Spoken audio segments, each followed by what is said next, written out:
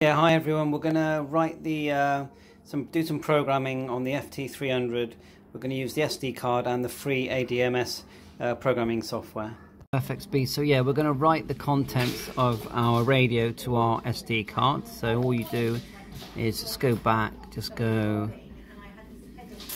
start from the beginning. So hold down the F, go to SD card, click back up, click write to SD card, click all, and then change it to OK, and then select OK, and it will write the contents of your memories that are already in your radio to the SD card.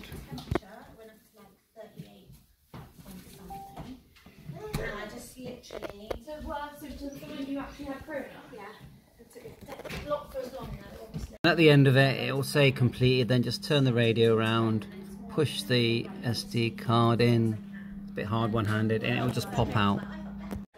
Once you've got the SD card in the PC, just go to communication, get data from SD card, select all, go to the SD card that's in the computer, double click FTM300, then back up, then click the data file.